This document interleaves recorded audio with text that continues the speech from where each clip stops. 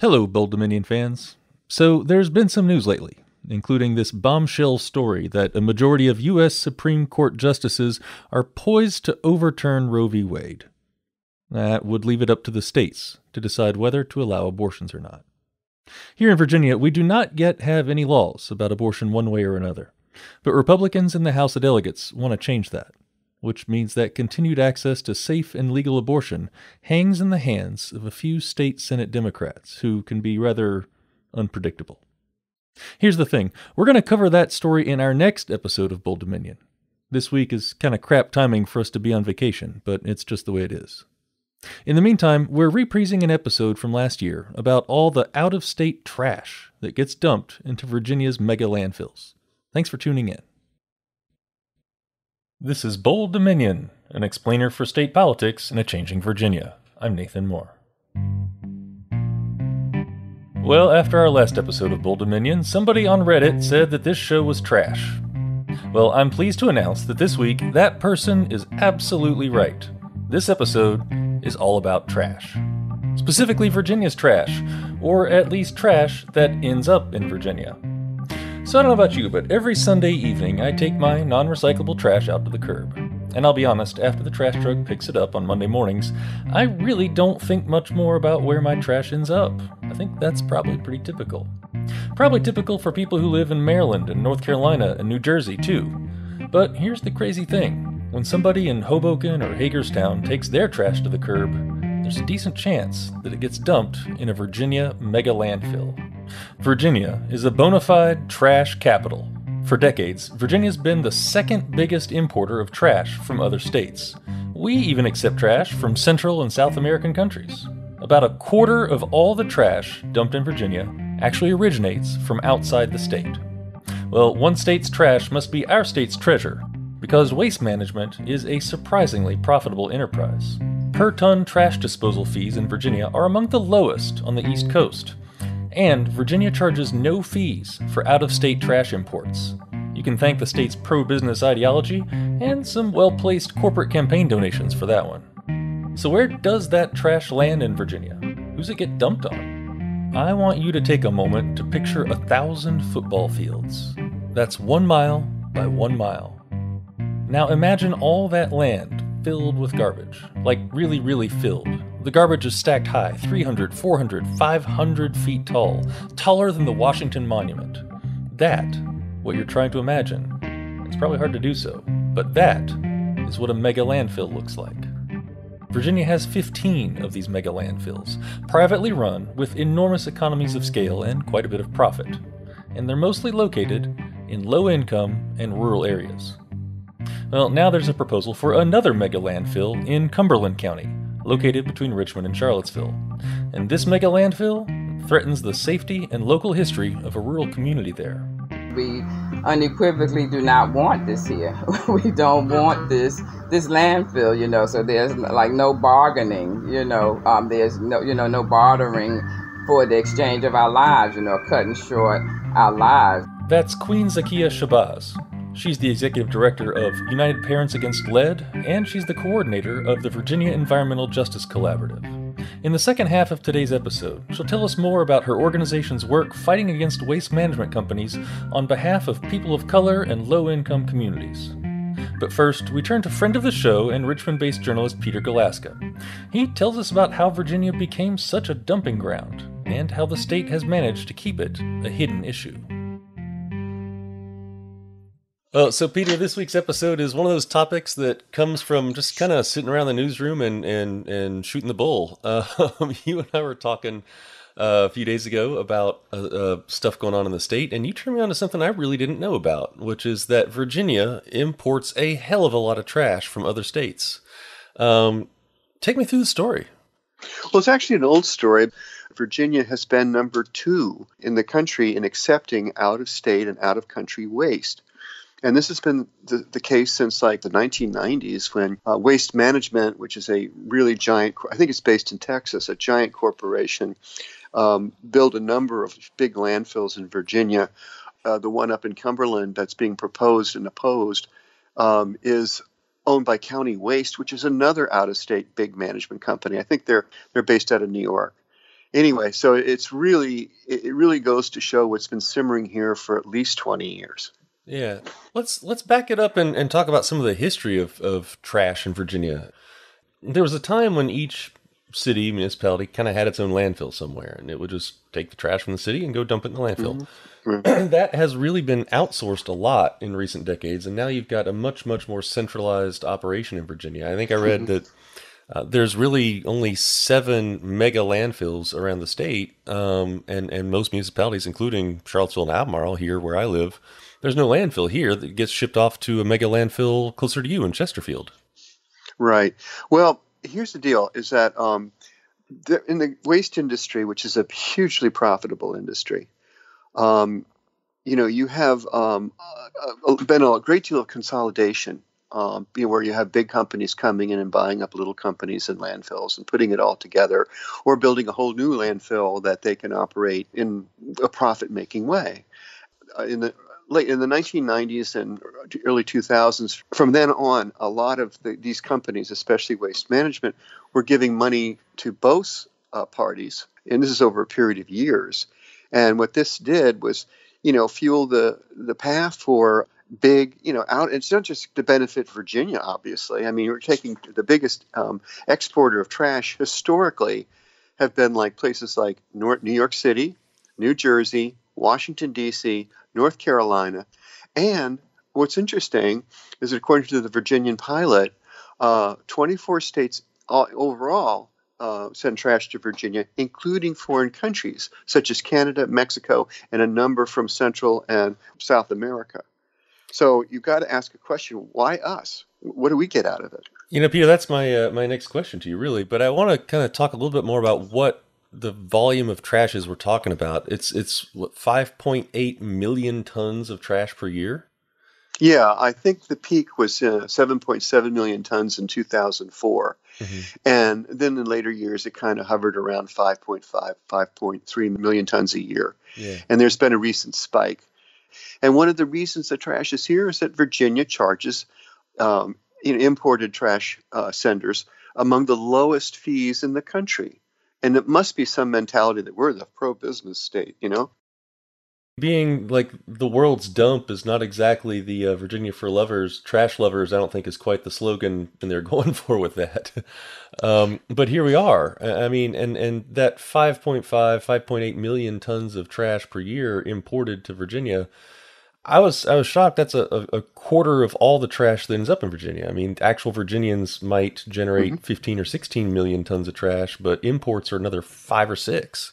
That's a lot of garbage. Right. Well, the other thing that's of concern, too, if you read the stories, is that, a lot of times the laws do not require these companies to keep very detailed records of what they're accepting. Obviously, they can't accept certain hazardous chemicals and items, but, are they really sealed? Are there liners underneath to prevent it from leaching into the groundwater? And they also tend to be in poorer areas, say in the peninsulas, sort of more remote areas. I know there's a big one. Waste Management has a big dump in Amelia. In the Cumberland County case, if it goes through, that would handle hundreds of trucks a day bringing garbage in, and 24 hours a day. So if you live nearby there, and Cumberland is one of the poorest counties in Virginia and only has about 10,000 people, and they're trying to fight it, but, what are you going to do? Well, Peter, you and I have talked a lot about other kind of corporate power and big money in Virginia here, and I know the scale is different when we talk about something like Dominion, but at the same time, big company that has national ambition, making lots of profits off of environmentally awful stuff. I mean, what makes this different? Why is this not a bigger issue? Well, it was. I mean, it sort of died recently, but it's always been around, and now it's coming back again. And one of the reasons why Virginia gets so much of it is because of its central mid-Atlantic location. It can get it from the north, like New Jersey and New York City, and from the south, like North Carolina. And they don't want to deal with their waste, so it comes here. Sure. And our fees are certainly a lot lower on a sort of per ton basis than, New Jersey, Massachusetts, places like that. Northam proposed an extra basically $5 per ton, state fee that would also presumably increase state revenues.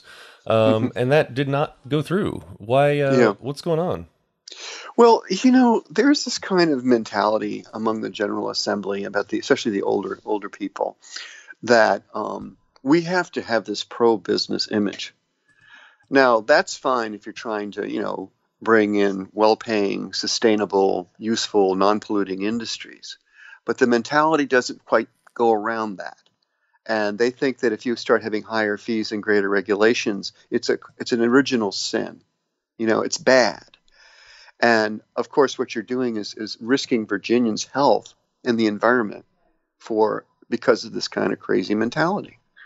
This whole waste importing mentality and situation has been around for years, and it's still growing. Peter, I'm noticing an interesting confluence, too, around kind of how this all got started. And I noticed that Virginia started keeping track of trash imports in 1998. There was some kind of increase in the late 90s, early 2000s. Waste Management, the big waste disposal company that you and I just talked about, based out of Texas, they started donating thousands of dollars to both Republicans and Democrats in 1998, and that continued into the aughts. What factors might have led to all of a sudden a lot more trash coming into Virginia around the turn of the millennium? I think it's sort of corporate forces and market dynamics are probably responsible for this. What you had I remember back in the late 1970s and early 1980s, there were two big players generally in the waste business. One was Waste Management, and the other was Browning Ferris. They were really pushing this novel concept of the huge trash company, not your local county landfill. And then they were really consolidating it. There was a mad buying spree going around where these companies would go and pick up smaller ones, mom and pop operations, or local government run ones that the local governments didn't really want to have to bother with anymore. And these people would come and say, we can do this much more efficiently and safely. And they had a lot of PR about it. And they kind of grew into behemoths. And there was money to be made in running a sort of a highly centralized operation. And, you could run several huge landfills more cheaply than a bunch of little scattered ones. And Virginia just bit. I do want to ask about the proposed mega landfill in Cumberland County, but also the other 7 that are around the state. I mean, how did the decisions get made about where these go? Well, what happens basically is, of course, the companies come in, start surveying land, and they, write up proposals and send them to, the planning department and the board of supervisors and things like that. And they add some goodies, and there's some kinds of cheap goodies. Let me see where I can find that. I know that in the Cumberland case, Green Ridge has come in and wants to give, I think it's $60,000 to the county. And get this, they want to offer $4,000 for school band uniforms. Well, I'm sure the kids would like that. I mean, it's just like, yeah. I mean, there's a whole bunch of studies out there about the health effects of living near a landfill. So, when we put these in places, somebody's going to suffer for it. Like you said, this was a bigger issue at one point back around 2000, 2004. Politicians from both sides of the aisle, some of them, made noise about this. Have we just sort of gotten to a place where Virginia accepts it, doesn't think it's a big deal anymore? I don't quite understand how this fell off the radar. Well, it can get back on the radar. And here, just take the example, which is just very recently, 2 or 3, 4 years ago, about coal ash. Duke Energy down in North Carolina had a big coal ash retainment. This is the ash from coal that was burned to generate power. And some pipes broke. And so a great deal of coal ash waste went into the Dan River and flowed northward into Virginia near Danville. And that raised a big outcry. And meantime, Dominion was trying to, had a number of coal ash pits, like Bramo Bluffs on the James River and Chesapeake, and one up near on the Potomac. And they just wanted to do the cheapo way of, securing it, because they did want to dispose of it somehow, but they wanted to do it on a cheap way. And somehow the combination of the Dan River mess and people interested, like the Sierra Club and other, even kayaking groups. And then this sort of coalition comes together and of sports enthusiasts, environmentalists, people, municipal leaders, politicians, and now they forced Dominion to greatly tighten how they were going to handle the coal ash. So can something like this happen as far as garbage? I don't know. Could be. Problem is, usually something really bad has to happen first, which is really sad. I mean, what comes next with all this trash in Virginia? Well, first off, it's going to be really hard because obviously, as you've noted from the political payments and donations, they're pretty well entrenched. And, it's the same thing as Dominion. I mean, Clean Virginia, a progressive organization, is really trying to identify politicians in Virginia who do not take Dominion's money. And I don't know, there's a number of examples where it's sort of come together. But as I say, this is a hidden issue. And somehow keeping a very low profile really helps these companies make money because they're still pulling in the garbage from Virginia, and a quarter of their total comes from out of state. And that's because other states don't want to deal with it, and Virginia is willing to accept it for very little. So you've got to get rid of that mentality, like we're going to sell ourselves because it's capitalism. That's great because we're a pro-business state, You want that in some ways, but not in others. And this is obviously one way you don't want that. Peter Galaska is a journalist based in the Richmond area. Stick around. In the second half of today's show, we'll talk with Queen Zakiya Shabazz, the coordinator of the Virginia Environmental Justice Collaborative. You're listening to Bold Dominion, a state politics explainer for Changing Virginia. Visit us online at bolddominion.org. Have a friend who's trying to get into state politics? Well, tell them about this show and then subscribe. Find us online in Apple Podcasts, Spotify, and wherever fine podcasts are served up. Hey, while you're there, go ahead and give us a 5-star review. We like those. Bold Dominion is a member of the Virginia Audio Collective, online at virginiaaudio.org.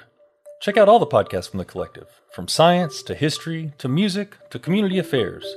We amplify the voices of people in our community and help them tell stories that matter. You can listen and subscribe at virginiaaudio.org.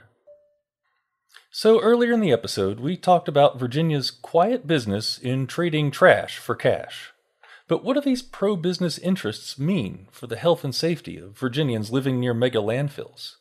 Bold Dominion assistant producer Annie Parnell spoke with Queen Zakiya Shabazz, who just wrote a piece about this in the Washington Post. She's the coordinator of the Virginia Environmental Justice Collaborative, which works to support the health of communities overburdened by pollution in Virginia. Could you give us some context for the term environmental justice for those of our listeners who might be unfamiliar with it? Environmental justice means fair treatment and engagement of communities and the people that have the potential to be impacted by any kind of pollutant entities or any type of environmental harm. And we were successful in getting an environmental justice, an EJ bill passed in 2020 that we're hoping that Virginia will, will subscribe to and actually, start taking it seriously and not putting our people at further risk in what we call environmental justice communities, fence line, front line communities, and sacrifice zone communities. Centering then in on Virginia, what are some of the ways that our waste disposal system in this state disproportionately affects low-income communities and people of color? Well, first, it always targets low-income communities because it feels that they won't have any opposition, they won't have a voice, and won't have anyone to contest, won't have a fight. But it adds to the cumulative impacts of illnesses, that they're already faced with. So it exacerbates that when we talk about air quality and COPD and the high rate of asthma, in children and adults. And when we talk about, our water being contaminated, our groundwater, where else do we go for a source of water? So we're talking about our air, our water, and then our soil, where do we plant our food to grow? And it's just that there's no regard for what it does to the lives of the people living there, just for $1. It's like profit over people. And so we've been trying to point out how wrong that is, and how to have to disregard, and also to give the communities, put the power back in the hands of the communities, that we're not just going to sit quietly by, and let you harm us for generations to come, because basically, you're killing us. Mm-hmm. Right. Well, definitely very important work.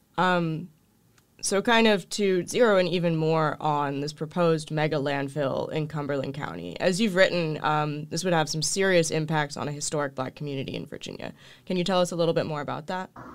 Yes, this is AMMD Pine Grove community, where there's an historic Rosenwald school, for one, and the landfill would be like within feet, of that. It will desecrate that land and that memory and that history. So we want to preserve the culture and the history, and it will also desecrate burial grounds that are, in close proximity right behind the school. And so traditionally, our communities have not been able to say, "Not in my backyard," so everyone else can say, put it over there, but we have, up until this point, our voices have not been heard where we can ward off that. So we want to protect the Pine Grove School. There are still several members that attended the school, so that history means something to them, at least if it means nothing to anyone else. And now that the school has gotten the recognition, they are eligible to be on the state and national list of historic places. So we feel that it's worthy of protecting, and in addition to protecting the homes and the lives of those people that still live, in the Pine Grove area. Mm-hmm. So it's very important that we support that community. Oh yeah, of course, yeah. So where is VEJC currently concentrating their efforts with regard to this project? We are now helping to, we haven't talked with the Department of Transportation because there's talks about rerouting the highway, which will go around the school, but it still doesn't alleviate all of the damage that will be done. So we're basically in a supportive mode, and we are being guided by what the community wants to do. That's one thing, we it's community led. We don't go in and dictate. We're just more there to support. So we're supporting them in that effort. We're supporting them and not bargaining with Greenridge, but in saying we unequivocally do not want this here. We don't want this landfill, so there's like no bargaining, there's no bartering for the exchange of our lives, cutting short our lives. And so we really supporting them and saying we don't want the landfill placed there. Mm-hmm. So as we kind of touched on when we first started talking, in last year's state legislative session, the state of Virginia did pass the Virginia Environmental Justice Act, which makes it state policy to sort of prioritize environmental justice and these issues of environmental racism. So what does that policy look like in practice? Well, it looks like DEQ, the Air Board, the Water Board, and them really hearing people when they have a listening session. Someone once said, but they have listening session, but they need to have hearing sessions.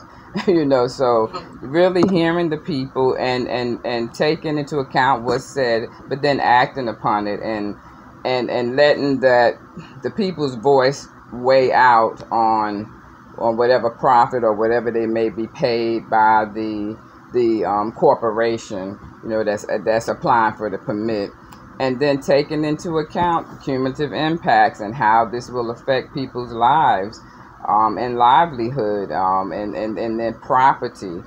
And so we're wanting them to have an environmental justice lens throughout all the state agencies. And so we now have an interagency working group in place that's supposed to ensure that. DEQ has hired a new environmental justice director, and we are in constant contact with her. and just making sure that, that is taken seriously, and that when they talk about environmental justice, that they take into account for the natural, the cultural, the social, economic, and political components of a community. We're not just talking about, the air and the water and the natural, but all, the cultural and historical aspects of a community as well have to be taken into consideration when we consider environmental justice. And so we just want DEQ to act like they have a clue, and to really, be serious about environmental justice. As you said earlier, we not just lip service, but we need to see it in action. And I think, we were able to see that with the stopping of the Atlantic Coast Pipeline. We are now also in opposition to the Mountain Valley Pipeline. And so just keeping our communities together through strength and unity, and standing, as one solid wall, against these polluting entities. I think we'll continue to see some wins, and that's very important.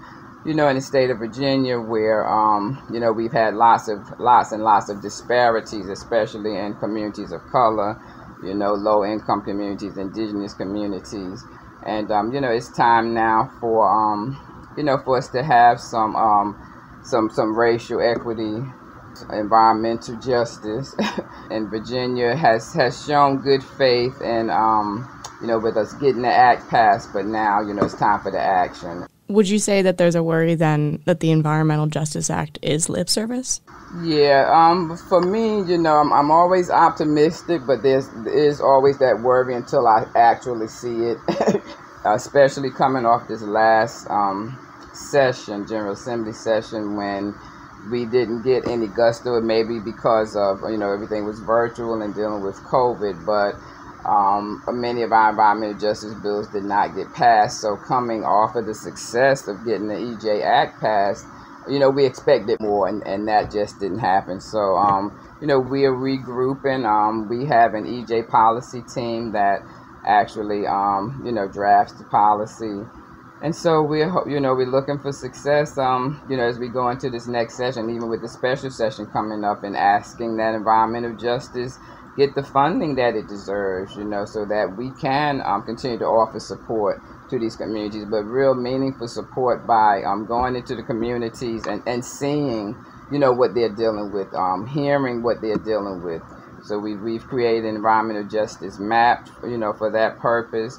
We have the EJ Council that has now started going into those communities. So they actually need to see that, we're dealing with people and not just numbers, not just the statistics, but these are, real lives that are being impacted. And that these people sitting on the boards have the opportunity to make the right decision. The vote is in your hand. Think of it, would you want this in your community? Would you want to be drinking water that's contaminated with lead or any of the other poisons? And that's why we're so adamant against the landfills, because what's being permitted, who's checking that?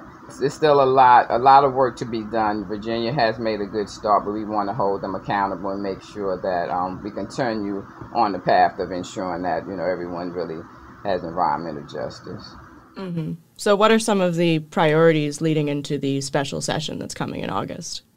Well, we want to build upon the EJ Act, make sure that the interagency working group are all adopting, environmental justice. We still are, again, having talks with the EJ director to bring her up to speed, because she's coming from Tennessee, to bring her up to speed on the mechanisms of environmental justice in Virginia, and just some of the issues that we've been dealing with over the past years. And again, just standing with those communities, pointing out the communities. We have the Brown Grove community that's dealing with the Wegmans distribution center. So many communities around the state that have similar issues, and just bringing all those together, putting them in front of DEQ, putting them in front of the legislatures, and saying, okay, here is we have an EJ Act. Let's implement what we have in place. Let's use what we have. We have the EJ Act, and as you've said, the VEJC has been trying to push the state to kind of act on that act. Are there any other further steps that you'd like to see the state take or similar issues to the mega landfill? I know you mentioned the Wegmans Distribution Center. Yes, I would like to really see the state, look upon, environmental racism and consider, reparations, the payment of reparations, since a lot of these communities were made into EJ communities intentionally, through redlining and all of the other practices, that were, traditional to keep other people oppressed. So I would love to see the state seriously think about some compensation to the harm that's been done, to the damage that's been done, that's caused this great disparity. You hear them talking about COVID-19, but the disparities were already existing, even before the pandemic. There was a whole lot of distance and just talk about wealth and generational wealth. So when you talk about environmental racism and how African Americans were systematically shut down and cut off from obtaining the generational wealth, so that's why that gap is there. So I really do seriously think that needs to be addressed. The state should seriously consider in all of these the rescue care and the different funds that they're getting. So put that towards environmental justice and make sure that it gets into the communities and not handled by someone outside the community where it has to trickle down and then the community is left in the same position or worse off. Just even talking about community control funds, just putting the power back into the hands of the community, because we're suffering the disproportionate brunt of the injustices. So why shouldn't we also be able to be funded to remedy the problems? And so I would definitely say we need to be talking about some forms of reparations to people that have lived and died in environmental justice communities. Queen Zakiya Shabbat is the coordinator of the Virginia Environmental Justice Collaborative, a statewide coalition addressing environmental justice concerns. Thanks to her, and also to journalist Peter Galaska for joining us this week. My name's Nathan Moore, and I'm the host of Bold Dominion. Huge thanks, as always, to our producers this week, Annie Parnell and Katherine Hansen, who also edited this week's show. Find us online at bolddominion.org. And don't forget to subscribe, it's just a click away.